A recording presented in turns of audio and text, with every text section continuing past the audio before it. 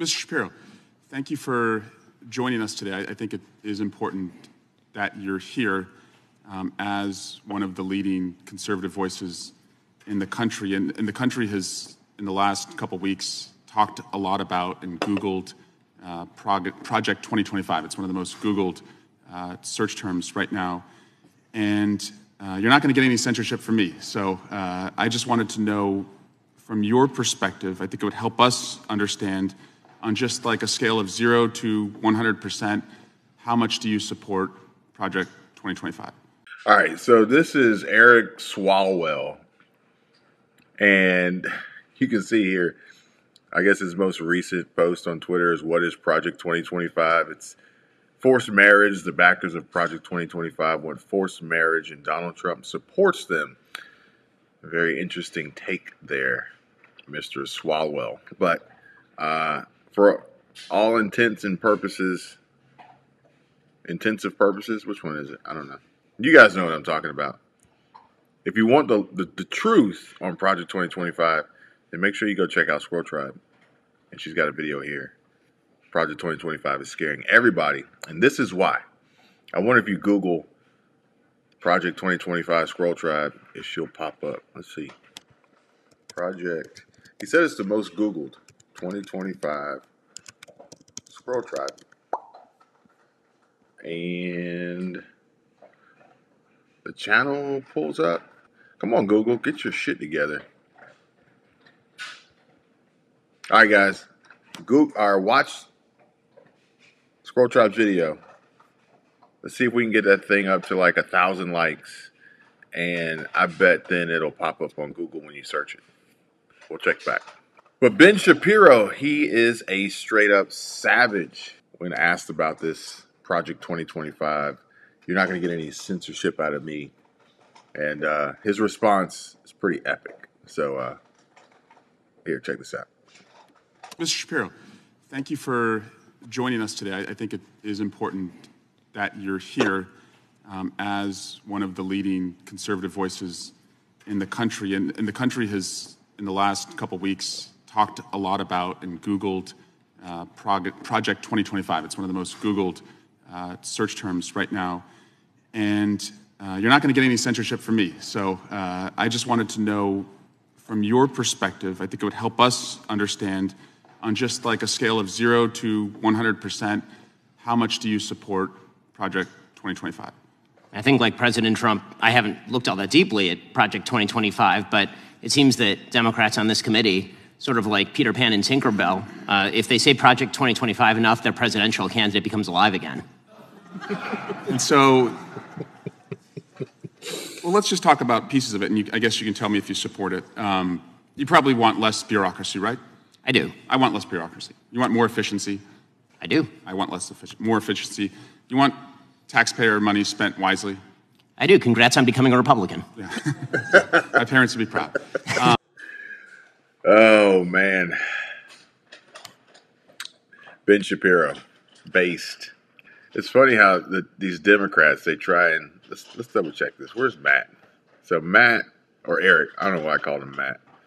He's out of, okay, not only is he a Democrat, but he's out of California. So there's strikes 2 and 3 right there.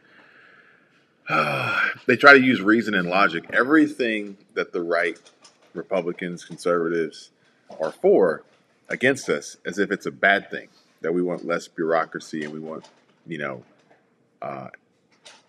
more, a better fiscal policy and well-rounded spending and less waste of taxpayer dollars. But speaking of savage, here's another with a great zinger. John Kennedy discussing the future of spending and our national debt and the way that the Democrats want to manage these funds and ultimately ruin, wreck, and destroy this economy in this country and the world. Here, check this out. What's the debt going to be 10 years from now? Right, so our projection is then over $50 trillion, or over 122% of GDP. Yeah. Well, damn, looks to me like we better do something. I mean, we can sit here and debate the tax cuts and You talk about the tax cuts don't work. I don't know how you know that because the pandemic skewed all economic results. But we better do something, huh? Do you think we can sustain the spending? No, the risks are mounting with higher interest payments and higher debt. And that's, as you said, that's why action must be taken.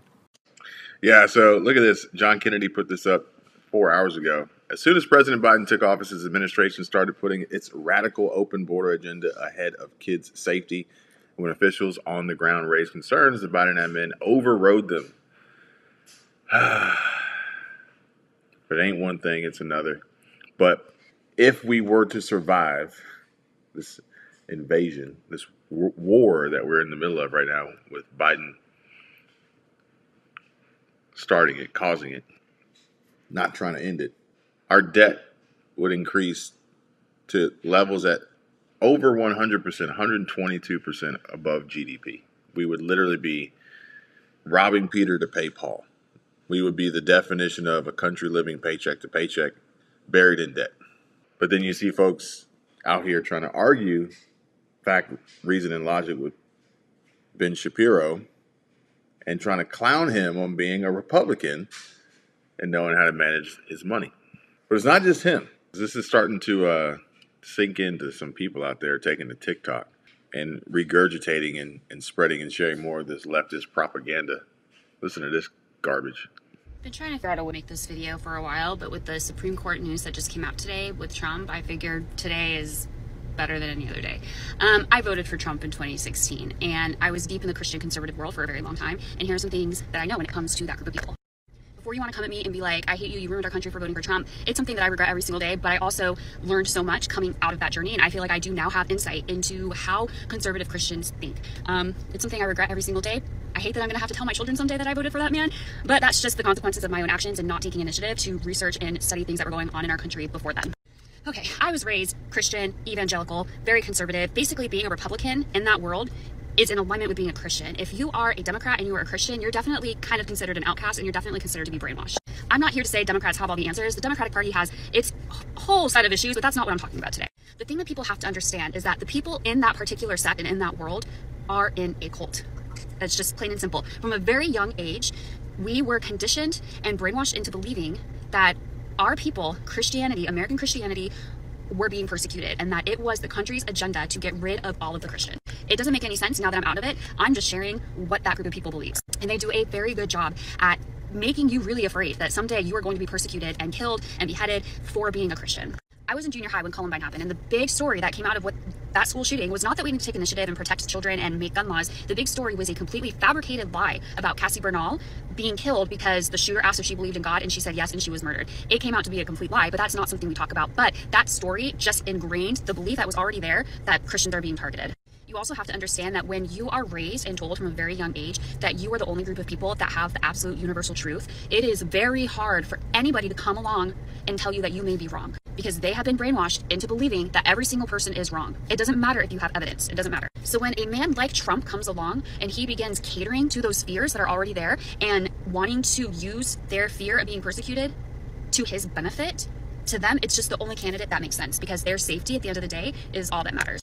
Coming out of that world and seeing it for what it is now sometimes makes it harder for me to feel like there's any hope to get through to that group of people, because I knew what it felt like to be in that mindset. In the 2016 election, I fasted before the election so that Hillary would not win, because I had just believed what they told me, that Hillary was going to be the downfall of America. And you have to keep in mind, a lot of these churches have big name prophets that come in and they use the name of God to try to sway the vote. And when you are conditioned to believe that you will go to hell if you are not following the word of God, that's a really hard journey to go on, to look at the fact that maybe there's another side to this. So there's a lot of tension for me, because I feel like I do have a lot of empathy for that group of people, but I also have a lot of anger at the same time.